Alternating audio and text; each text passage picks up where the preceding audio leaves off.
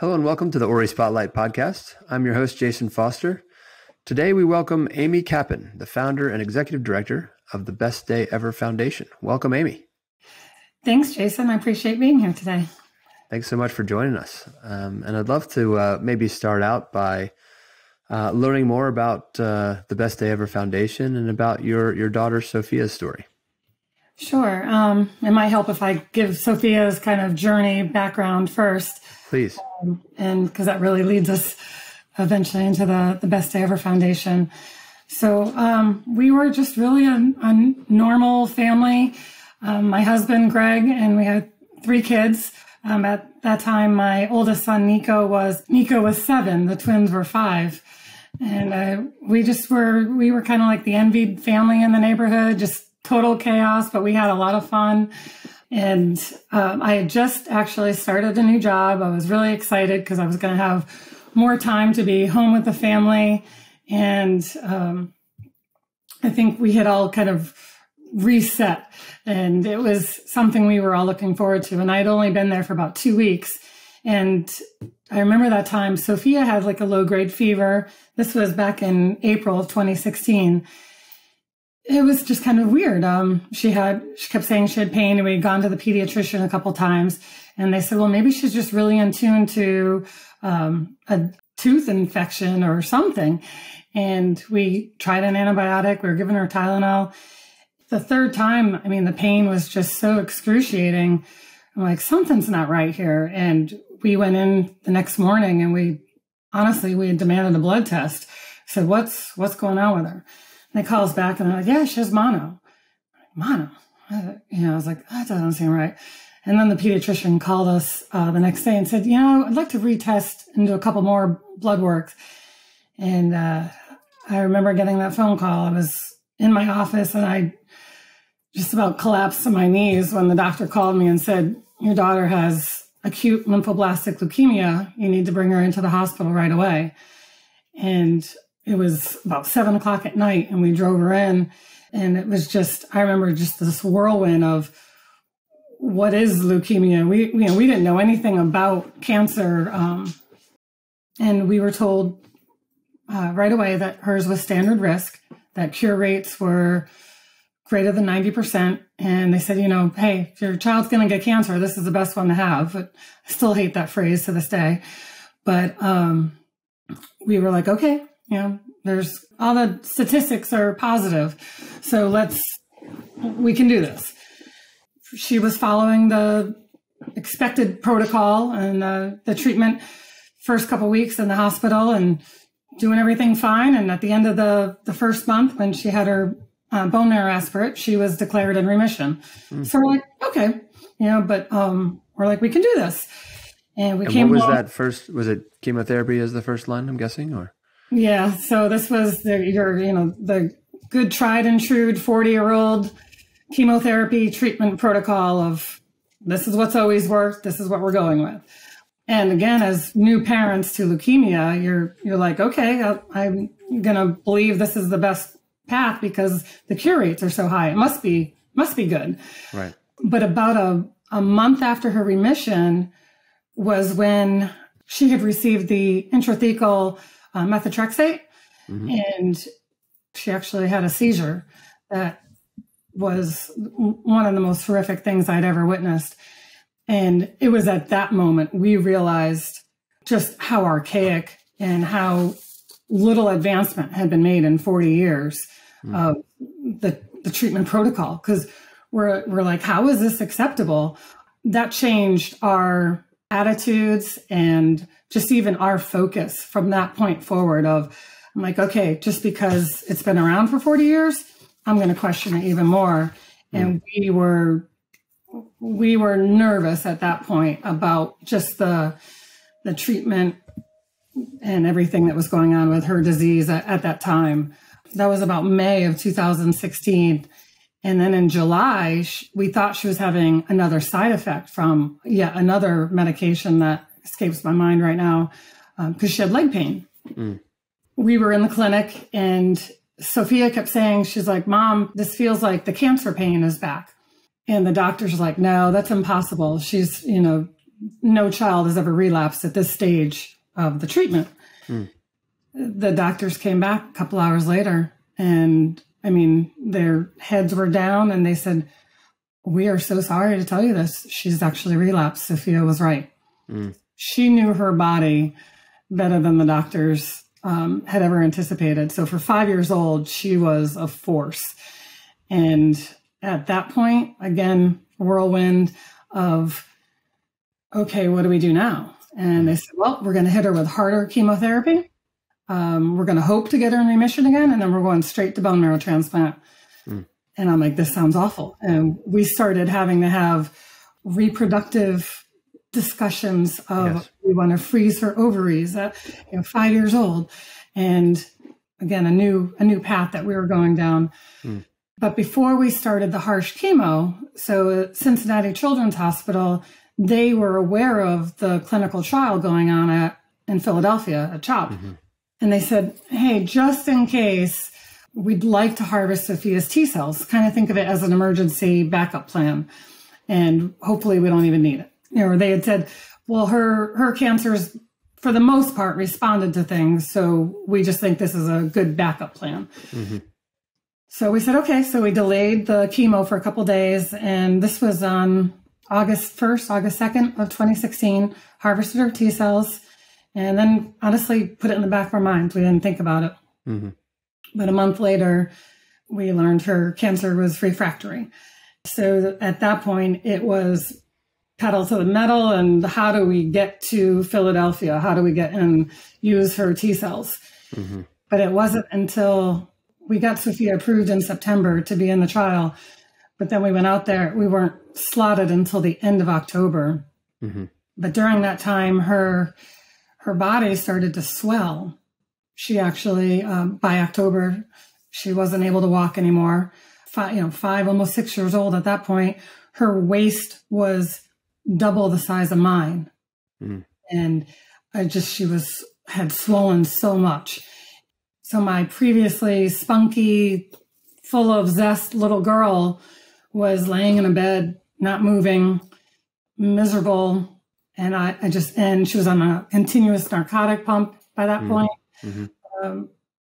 And when we were transferred to Philadelphia, I had never been so scared. And when we got to Philadelphia, we actually ended up going immediately into the ICU for respiratory because she was so swollen. So they did a full body scan. Her cancer at that point had actually mutated into lumpy tumors throughout her body. Wow.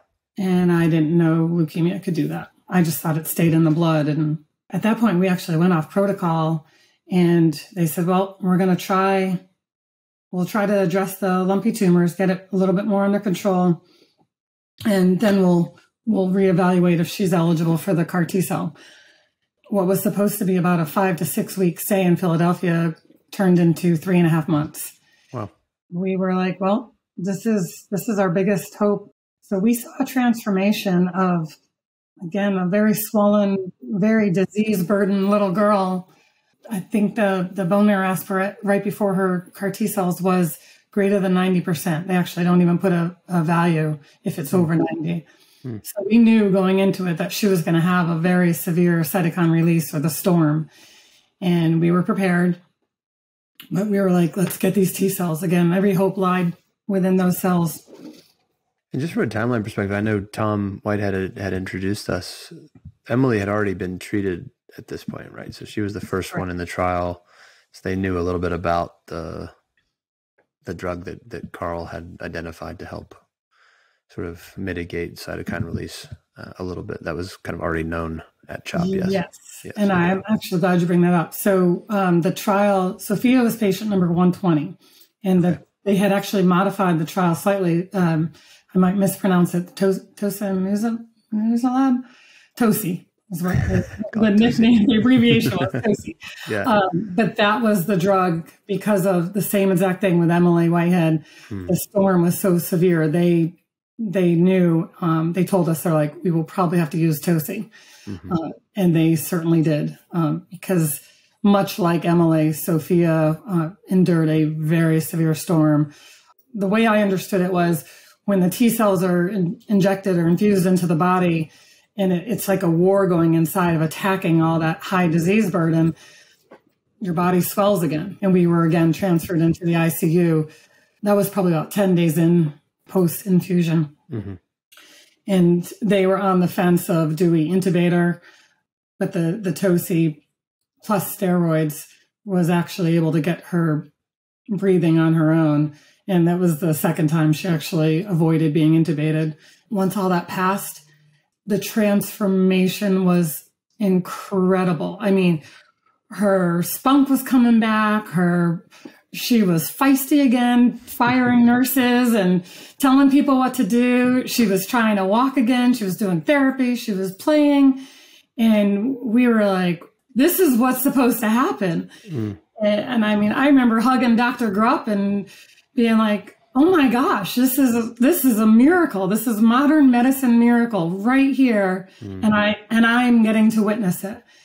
I mean, the entire staff, the medical team on her case, they were just floored. I'm sure. Yeah. And we were like, we're doing this. But then there was like one little spot by her eye. So they're like, well, let's just do a biopsy because by now it should have, the T cells have been in her long enough. Let's, take a look. How long was that after the infusion? How many days or weeks? Close to 3 weeks. Okay. 3 weeks after. Mm-hmm. So when they did the biopsy, it was actually pretty cool. We still have a picture of it somewhere. It was a microscopic view of the cells, and you could see the T cells surrounding the cancer cells. But so we were like, okay, T cells are still fighting. Let's keep going. But then a week later, they were like, the swelling still her eye still hadn't opened. So they had to they did another biopsy. At that time, it was reversed. The cancer cells were actually outpacing the T cells. Mm. So it was real time, working together. And it was, again, pretty wild. But that was actually the first time the doctors came to us and they said, we're kind of out of options at this point. We can give her more T cells, which we don't think will actually work. Or we can try a Hail Mary. There's another drug that they said, in theory, it should work. It should kind of pump up her T cells that are already in her body. And they just kept calling us a Hail Mary. I was like, okay, sounds like we don't have any other choice, so let's try it. So that was the Pembro, or lo and behold, because we had asked them, we said, has this worked with any other patient? They said, we've never tried it. Never tried it. I said, oh boy. And that was December 9th. Two weeks later, her eyes were open. She was incredible. She was just loving life. We flew out our entire family to Philadelphia. We stayed there for Christmas. Mm-hmm. And it was probably the most incredible Christmas to this day I've ever had. Mm. A couple days later, they sent us back to Cincinnati. They're like, you can continue her treatment back at home. And I mean, we were just hugging the doctors and we're like, this is amazing. So we came home, and then at the end of January, we had to go back for her 3-month bone marrow aspirate. And her clinical appearance was she was in remission. She was looking fantastic.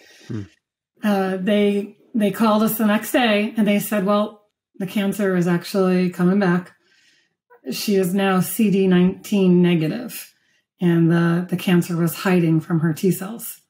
So again, I'm not a science or medical background, but just the fact that the cancer was so vicious. So that was the second time we were told we were out of options. So we planned her Make-A-Wish trip at that time because she was doing so well. The doctor said, go do something, take advantage of this time.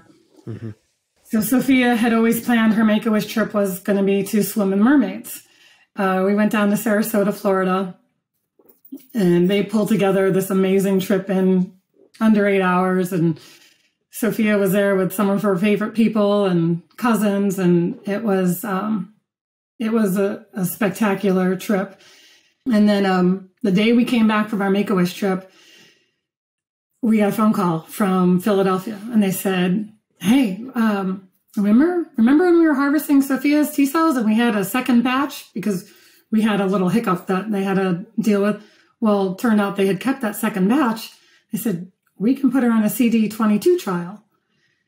And I was like, woohoo, we're at it again. And mind you, this whole time, Sophia, we never once told her that she was out of options. So she just did what she kept doing.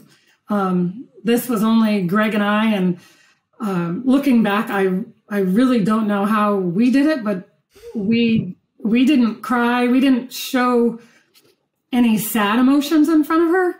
And maybe, ultimately that must have helped, but we told her, hey, your cancer's being stubborn, kind of like all my children. So we are going to do another trial. And she was like, okay, let's go get it. Let's get these cancer cells. And so we were back to Children's, and they said, all right, we're at it again. We have to keep her cancer at bay. This time it was a little harder. And we were giving her some pretty harsh chemo. And gosh, so this was the beginning of February. We were able to stay home for a couple more weeks. And then she was having a lot of stomach issues, and she started throwing up things that didn't look good. And I said, I'm not comfortable anymore. And at that point, they checked us in, or admitted us into the hospital. And it got hard. It got really, really hard. And I remember talking to the doctor saying, I don't think she can endure another storm. I was like, no way. And it was right around this time of year. So beginning of March, it was really hard.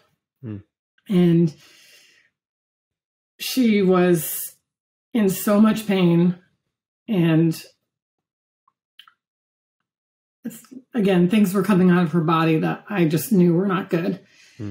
And then we got the call, and they said, there's actually a bacteria infection in her batch of T cells. And they said the batch was destroyed.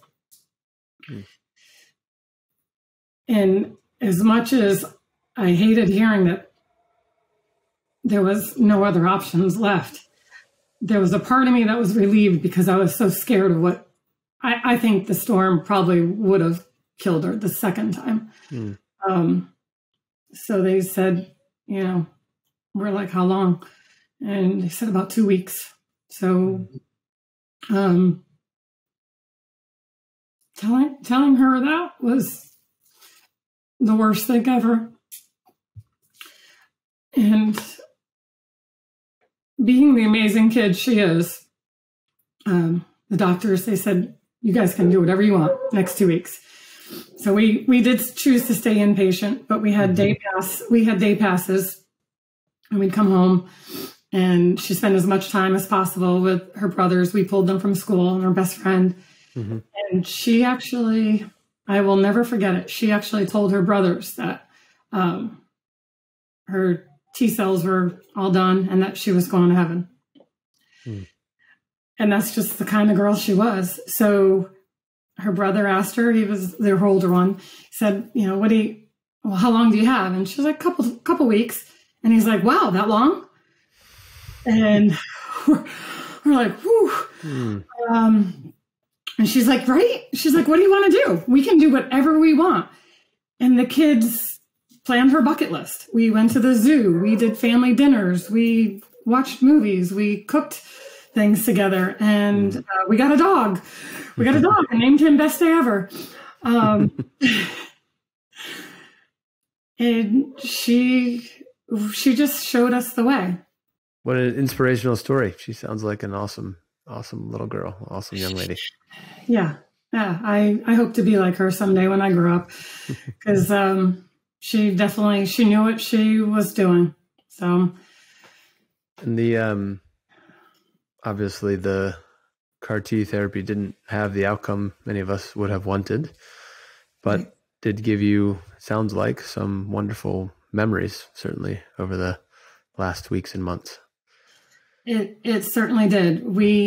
Many times we spoke with our oncology team, both here in Cincinnati and Philadelphia, and we said if that therapy didn't exist, Sophia would have passed away in October. Just an absolutely quick, miserable, horrific death.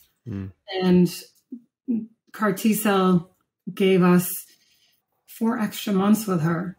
And we valued and lived life to the fullest that we could in that time. Yeah. And so when you think of it in that way, that treatment was it really was that modern medical miracle. It was amazing. And I can't imagine, as a parent myself, going through that, how difficult that must have been.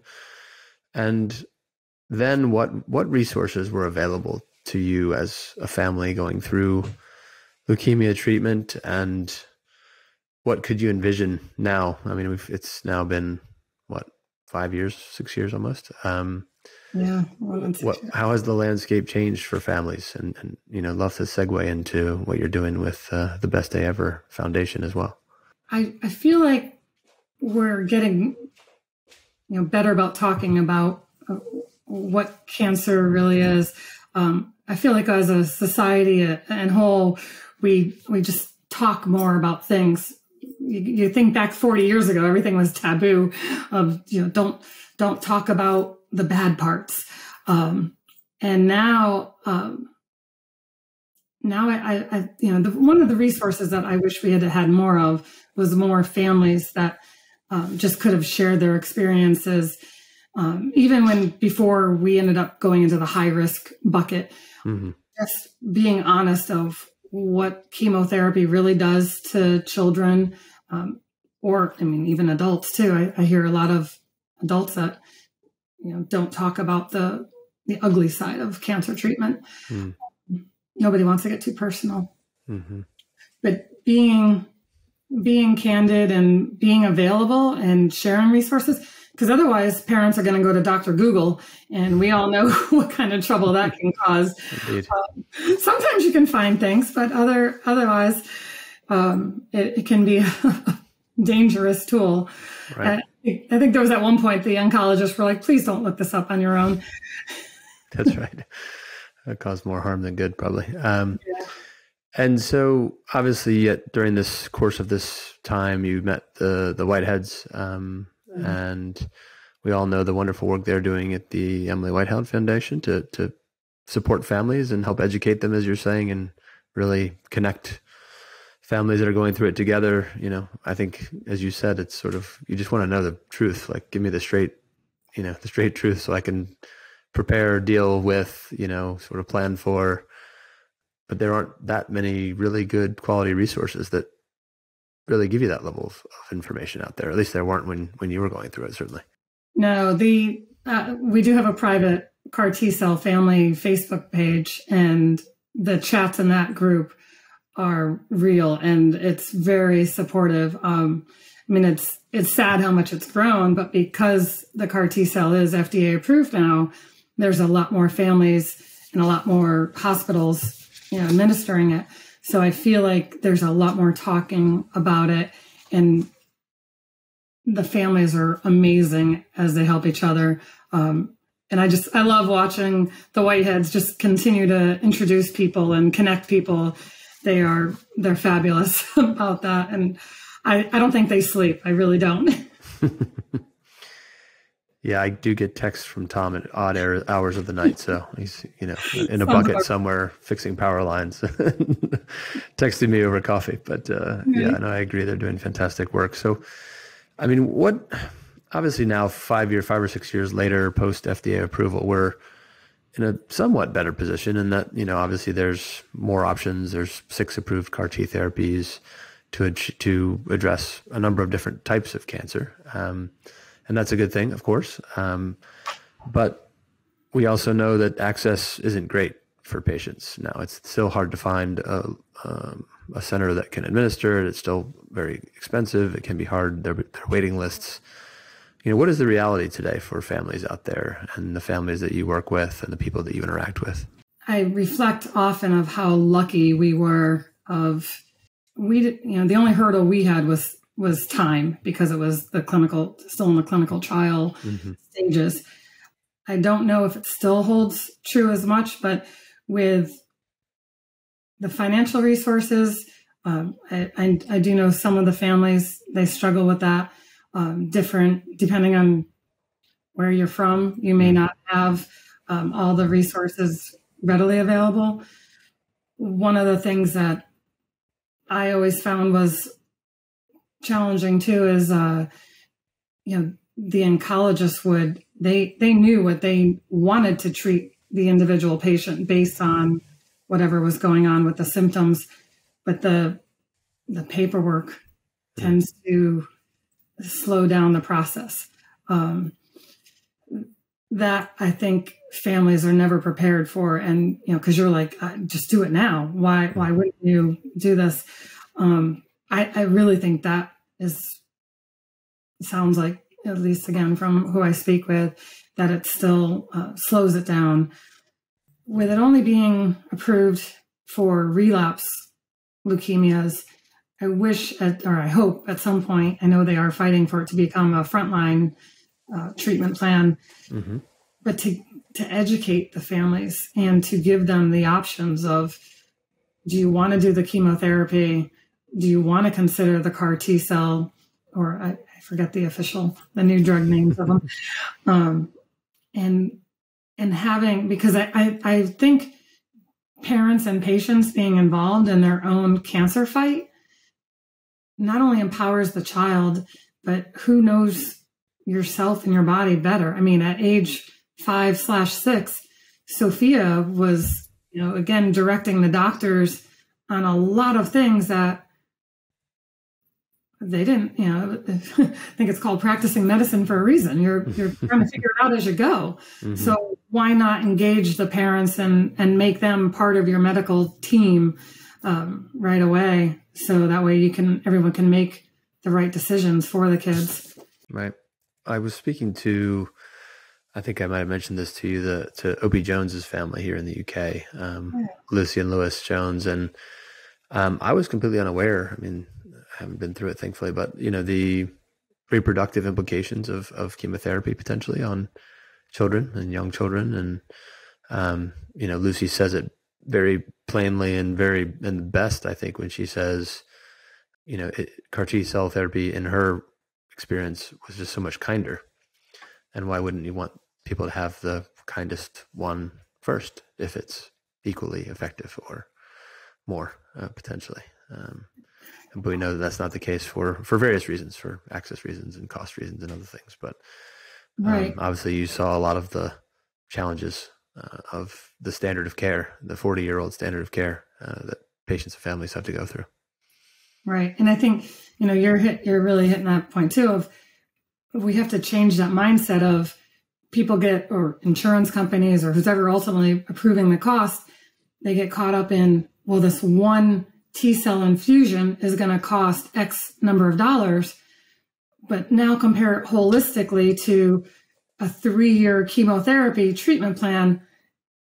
And let's add on all the other costs that ultimately come on the back end of, if this child survives, they might be cancer-free, but what other issues are going on with their organs that were just beat up in the process? And there's a cost that no one's not necessarily always capturing in the full picture. So it's like, don't just look at this one little myopic, section and focus on it. Look at the holistic and, to your point, the much kinder treatment to whether it's a child or young adult or adult. And let's truly take care of the patient, because that's ultimately what matters, is the kids. And the success rates are pretty remarkable. Again, we realize Sophia ended up in the rare percentages twice, but I think there's enough evidence that the immunotherapies and the kinder treatments it's just a much, much better way to go. I mean, why go in with the atomic bomb when you can direct target the cancer cells? Yeah, I've heard similar sort of analogies. And, I think what motivated me to get involved in Ori at the beginning is really this idea of we have cures for cancer and rare disease that patients can't get access to. And that's not okay.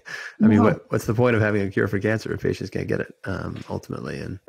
And so I think your point is a great one to say, if you tally up all of those hospital visits and all the lab work and all the testing and all the administrations of chemos and all the back and forth, and how much does that actually cost, and the downstream of the side effects of that.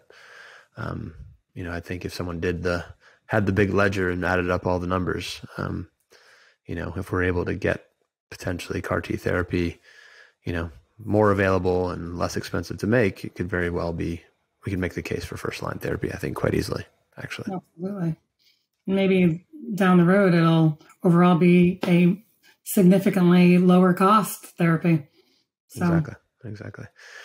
Well, I'd love to hear more, obviously, in kind of memory of Sophia and the journey that your family's had. You've set up the Best Day Ever Foundation to support other families who are grieving the loss of a child. And I'd love to hear more about the foundation's work and what your goals are, why you set it up, and what kinds of great works you're doing today. And especially, I'd love to hear about toasting to mermaids. That sounds very exciting. That my wife and I got married in Sarasota, so it has a special place in our heart. But I'd love to hear about what the mermaids are doing down there.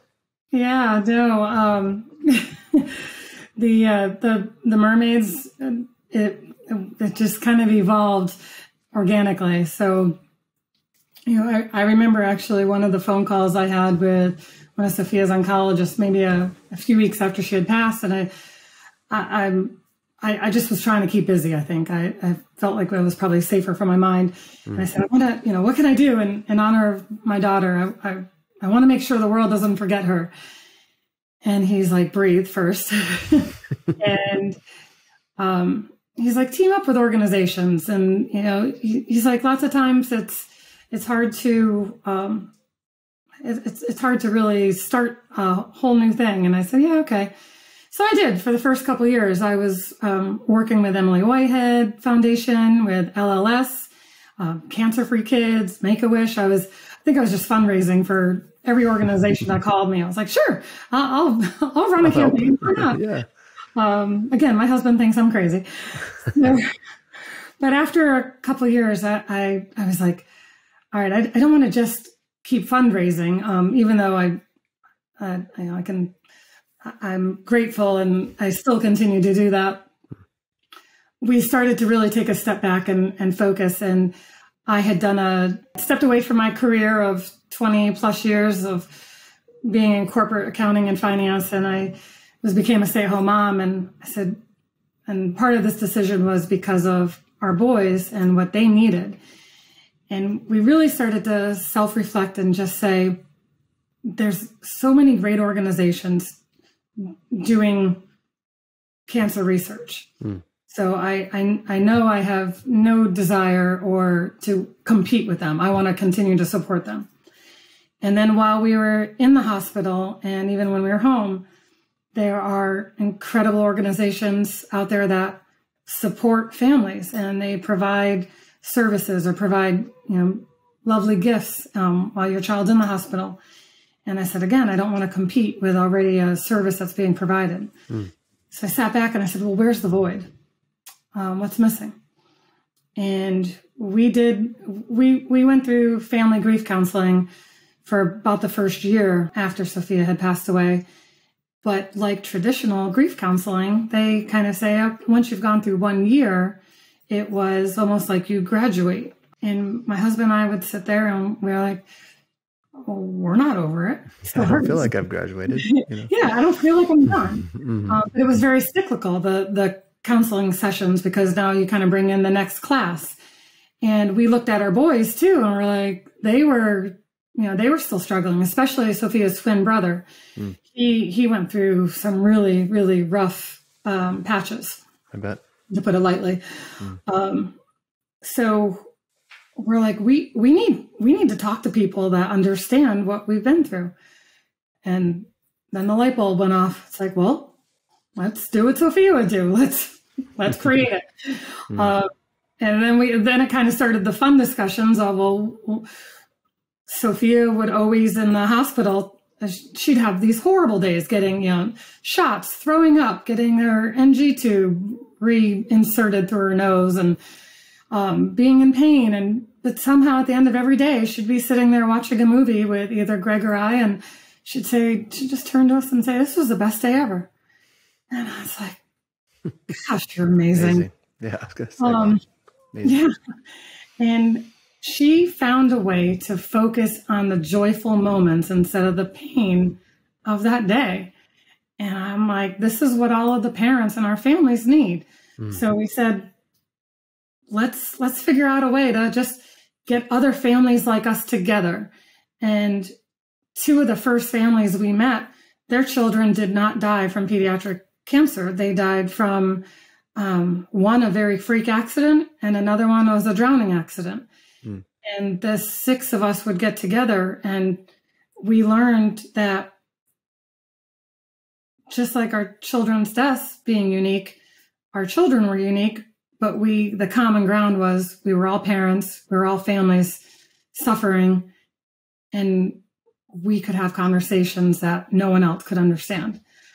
And it grew. And so that's what we do. We connect families who lost a child. Most of the families are pediatric cancer, but we have a lot of families from accidents, suicide, drowning, other diseases. So it's sadly grown, but we currently serve about 59 families in the greater Cincinnati area. And I'm just honored that they trust our method and what we're trying to do for them. And is it something that you're able to get those people together physically? I know probably in the middle of COVID, it was a little bit more difficult than you wanted it to be, but how does it work? How does the support work, and how do you connect the families? Yeah, it was very difficult in COVID. I probably shouldn't have launched during COVID. But we started with just small, informal get-togethers. Lots of times we would just host a dinner at our house. And then it started saying, well, let's do something that could be unique and of just a fun setting. So some of our, I think, things that have been well received is we do a camping retreat for families to get together, and that's great because kids of all different ages they're kind of starting to bond. The siblings are, and we have some older siblings now, so they tend to go off to their own little tables and talk, and then the dads kind of go over to a fire pit and talk, and their conversations are different than the moms. We're starting to do some dad's day out. We did a dad's adrenaline night where they got to smash stuff and throw axes. And then we did a mom's spa day because lots of times moms tend to take care of everybody else except for themselves. So it was a way to get the moms to do that. The next time the moms get the axes and the dads get the spa. Is that how right. it works? Yeah, okay. Actually, the moms want to go to a shooting range. That was one of the feedback but then we're trying to be a good resource for these families because a lot of them have said, well, how do you start a nonprofit? And a lot of them want to write a book. So we're doing workshops around topics like that and getting a great response. Just sharing, again, nobody's in competition with each other. We're all just saying, hey, we understand what we're going through. So here's what worked for me. Try it. If this helps, contact this person. And it's just like an extended family, which has been really, really good. And then one thing that we try to do each year, we always do it the night before Easter for a couple different reasons. Sophia her cancer journey was exactly 1 year, which was really odd. But she was diagnosed on April 6th, 2016, died on April 5th, 2017. And both of those events happened during Holy Week. And it was always, so Easter has always been, at first it was a really hard holiday, but I reflected and actually did a little bit more of reading and paying attention to just the darkness and bringing the light back of Holy Week. We wanted to do a different type of remembrance ceremony. And we had gone to a few that were through hospitals or through churches. And I remember my husband always just kind of being almost more angry at those, because he was like, I just feel like we're alone. It's just you and I with a candle, and this just doesn't feel right. So we turned it into all the families coming together and celebrating the families. And instead of talking about the kids and just the sad memories, we're honoring what we want to remember them for. And then we usually try to have 1 or 2 spotlight families of what have they done in memory of their son or daughter, because I'm in awe of what some of these mom and dads have done. And they're just incredible stories of how our children continue to inspire us. And so we toast to mermaids there. And then we, as my sons like to say, we release paper lanterns so our kids can catch them from heaven. And it's just a beautiful community event where extended families, friends, and all the supporters can come together. And it's just, we're trying to just, again, try to just bring the joy part of it, not just the sadness. So that's probably one of our, I think, most beautiful, where it's not just the bereaved families together. So it's really pretty. I think. I love the sort of multi-level nature of it, that, so dads probably grieve and deal with these things in different ways, and moms probably think about them in different ways, and siblings think about them in different ways. And you have the ability to bring all those groups together so they can benefit from the support in their own way. And, just lovely memorial to those that have passed, and celebrating their life and celebrating the impact they still have and the inspiration they still give us. And I wonder if you're able to extend that. I mean, it sounds like a very warm, personal kind of approach. And I think it sounds like we could use Best Day Ever approach everywhere in the world, in lots of different places. Are there other chapters, other people doing similar things in other places outside of your hometown area? Well, I'm sure there are, but not at least not, I think, they're not affiliates formally anyway. Not yet. Maybe someday. Well, if you ever want to come to London, we can set something up here. It'd be great to have. I mean, you mentioned your fundraising in the past. I mean, despite maybe not loving doing it, you're rather prolific at it, having raised over $500,000 for various causes since 2016. Tell me a little bit about that, kind of the types of organizations that you support and the kinds of great works they're doing for patients and families. I'd love to know more about who all that hard work is benefiting. Absolutely. Yeah, I actually went back to shocking my spreadsheet, double check my numbers. As an accountant, yes, it makes sense. Yeah. Geeky like that. We've actually raised just under $700,000. Wow, that's incredible. And that's net. So, a little small town girl, she had quite the impact. And that's also with no corporate backing. That's just families, friends, and strangers. So probably my biggest campaign was, we called it our Toasting to Mermaids campaign when I ran for Woman of the Year for LLS. But most of the money that we raised went for LLS, Emily Whitehead Foundation, and Cancer Free Kids, because we were very passionate about giving to more cancer research, reflecting on these old chemotherapy treatments are not good enough. We have sat in enough meetings with just talking about advancements in treatments. And I love that my husband would always ask the question. He'd be like, you shouldn't be happy. yet because you're not at 100%. So until every child is cured, don't tell me you're happy with something.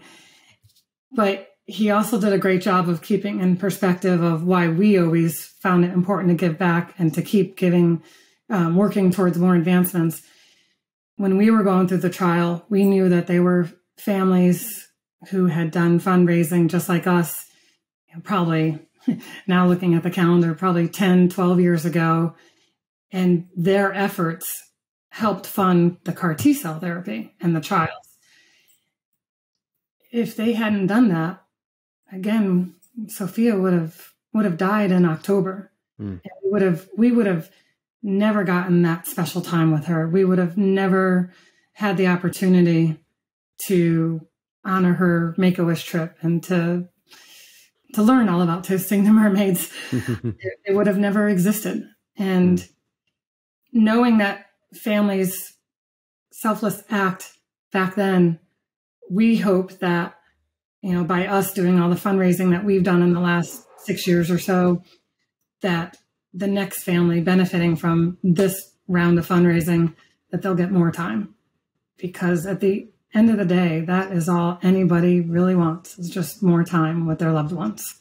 I mean, it's truly paying it forward, right? They did it 10 or 12 years ago, and you're hopefully doing it now for patients that'll come in the future. So I think it's so inspirational. And, I think I told you this when I read the book, Praying for Emily, and just such an inspiring story, the Whitehead family and Emily, and how the great work they're doing.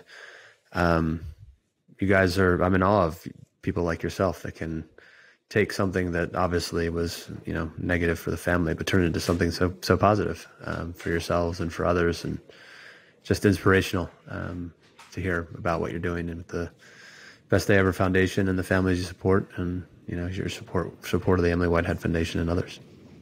Thanks. It's many times we always shared, like when we go to the Emily Whitehead Foundation, the Believe Ball, we're usually in the minority because it's so much fun to celebrate all the kids that are the success stories.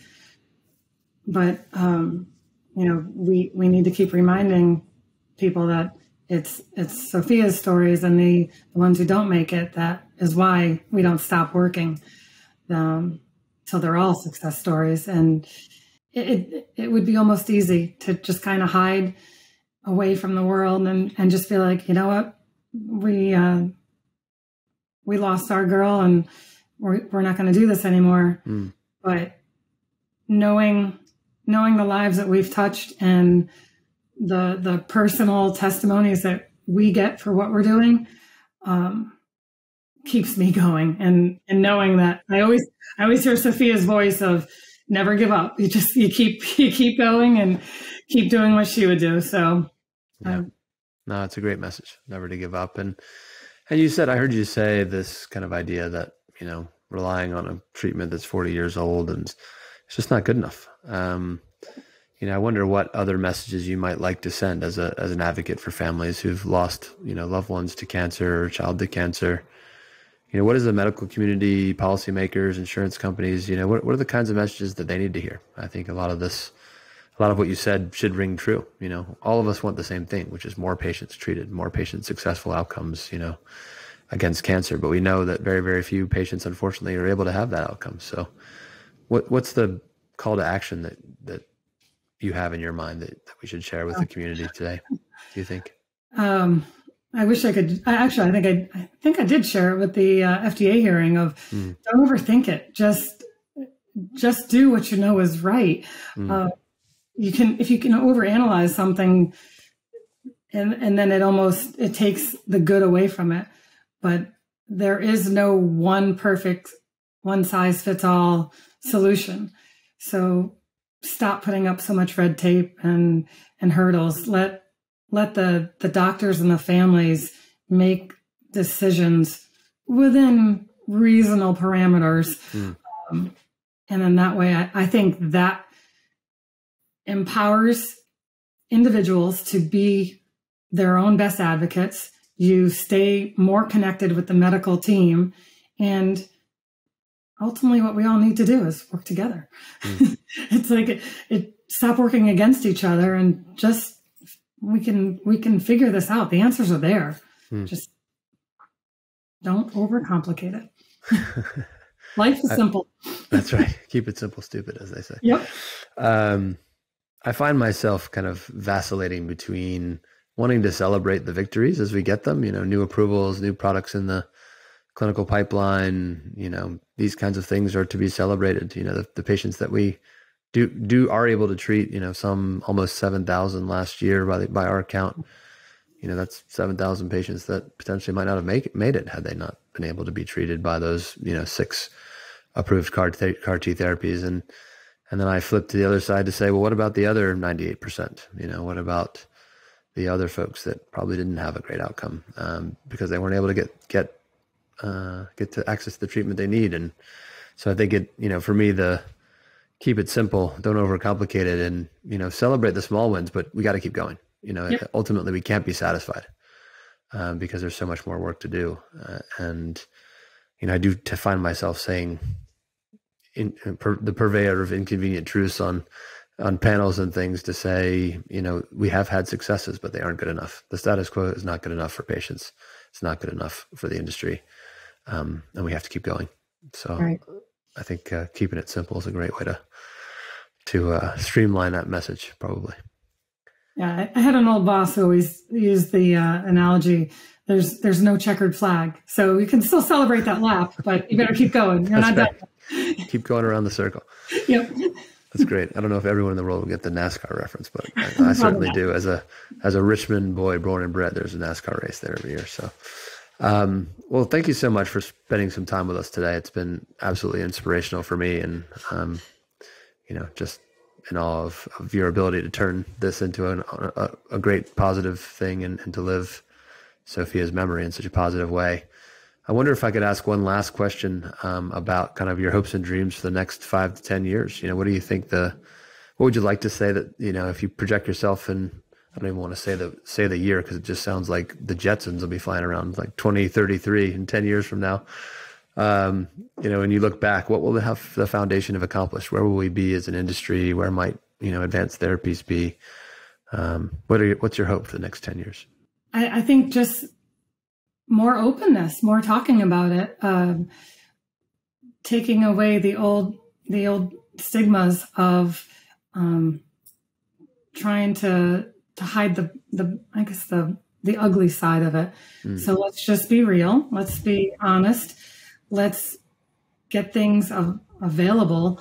That's a big one. But I don't know. I keep coming back to taking away the stigma of being able to talk about things. So whether it's the really ugly pieces of the treatment, or when you come over, like in our situation on the death side, the grieving process of why does everything have to be quiet, and right. we don't want to hear about that. So why can't it just be a safe place for people to talk freely and support one another?